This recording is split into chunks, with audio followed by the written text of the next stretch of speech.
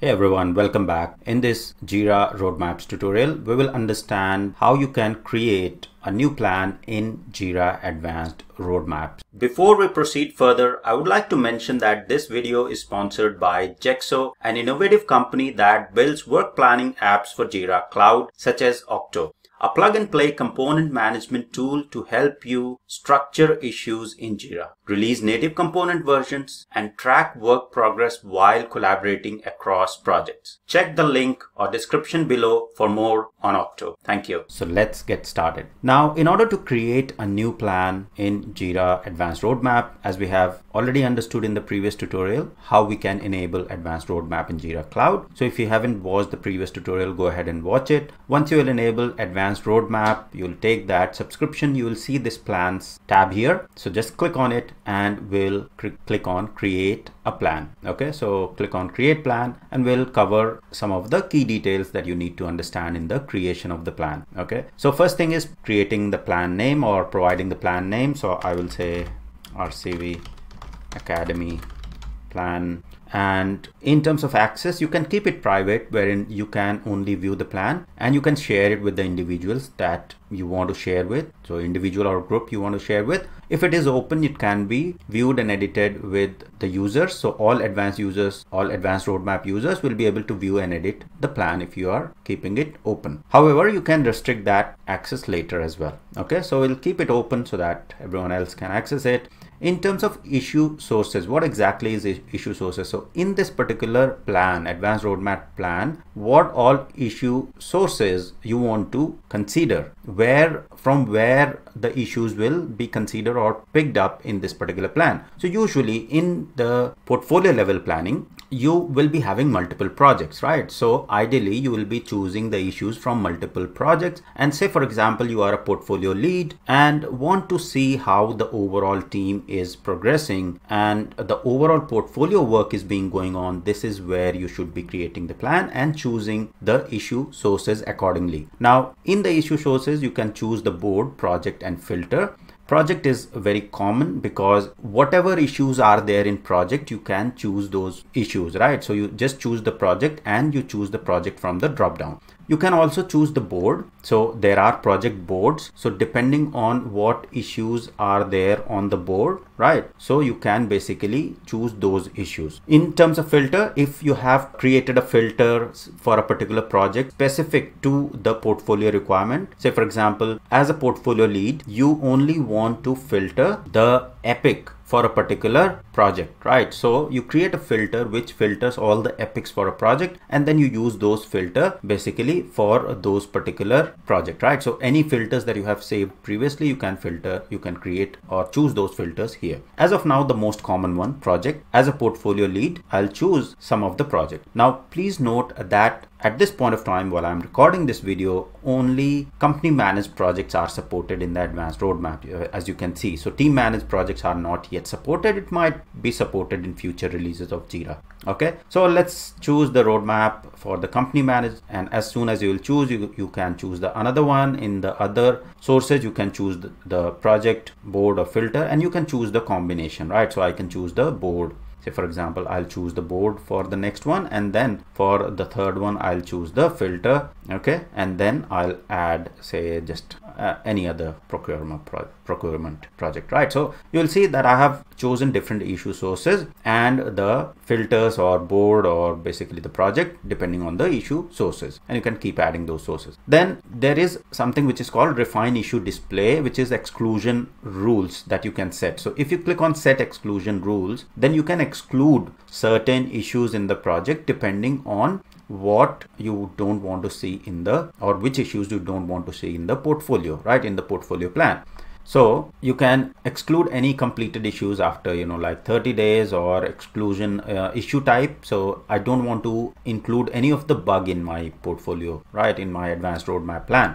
Then I don't want to use or track any of the statuses which are, say for example, requested or to do. So you can choose accordingly, right? So this is just to give you an example, or just that how you can basically exclude statuses, issue types, or even the releases. Okay, once you have selected all of that, you are happy with the details that you have selected here, you can simply click on create and it will create the new plan for you. So let's see how the plan looks like once the plan has been created. Okay, so first time when you create the plan, you can go through the tour. So if you are very new, you can get started and see what all things that you can navigate to. So I'll skip that as of now. So you can go to the learn more as well, okay, and go to the more details. So however, as the new plan that we have created, now you can see the name of the plan. Okay, the roadmap views, different roadmap views are there. Okay, so you can see now this particular roadmap or advanced roadmap gives you a lot of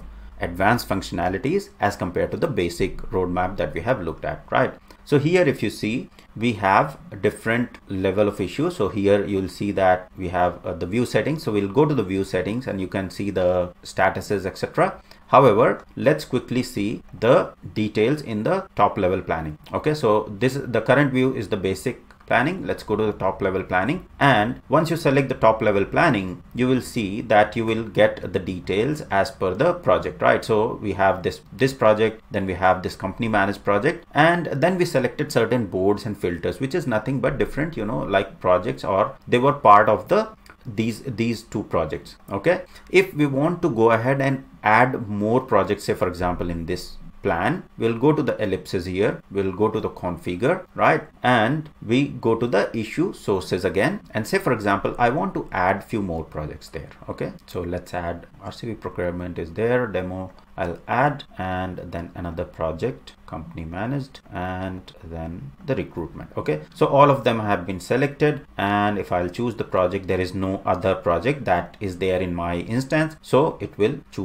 show me the blank list as soon as you select all of that. Okay, so once I have updated this, then if I go to the back to plan, now we'll see all of the projects that I have supported or I have selected are available here in my advanced roadmap plan, right? So recruitment is there, this demo is there, and the ones that are not shown, that means those projects that don't have any of the issues that were being planned as part of that project, and that is why you are not able to show, or you are not able to see any of these issues which are showing without a parent. Then that means these issues are not associated with any of the epic or parents. Okay, so you can clearly see what all projects are there in your plan, right? So you are a portfolio lead or manager, then at that level, what all epics are there in a particular project, how the teams have planned. So if you'll see that this is what the planning has been done for this particular team, right? So as the teams will plan their work at the portfolio level, you will be able to see how the teams are progressing, and you will have a single point or single source of truth for all the work item that has been planned. Okay, the other important thing is if there are team level dependencies. Now say for example RCV recruitment project, which I'll cover, I'll create a new sort of project and the epics in new projects, and then we'll cover a complete scenario. But I can also have the dependency management across different teams, right? So say for example, this is one of the issues, okay, that I want to plan. So this particular issue doesn't have any of the start date. So to choose a start date, I can simply click on this start date column here, and say for example I want to start this on 30th September, and it should get finished by 7th of October. So that updation of the date has been done. Right now, because I'm in the advanced roadmap, I can have the dependency management within the advanced roadmap. So in order to add the dependency, if you hover over on any of the issues, if, say for example this particular portal registration issue needs to finish before the candidate hiring for test analyst role needs to start, then we simply drag and drop the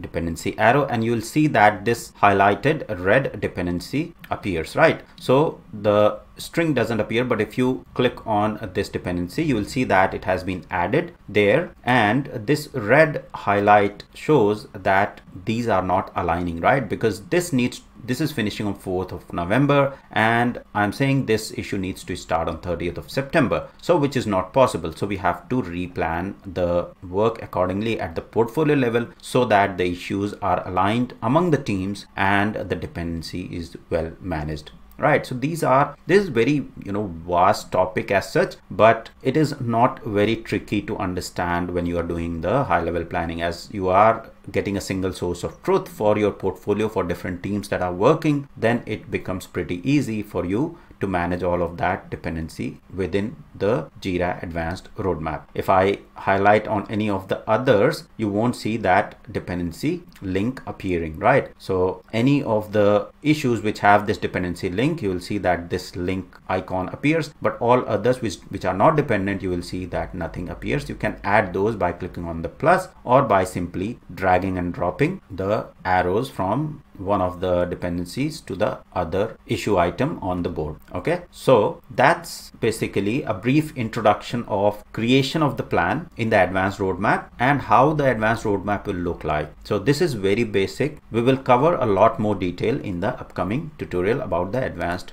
roadmaps in Jira. So I hope this was helpful. Thank you very much for watching.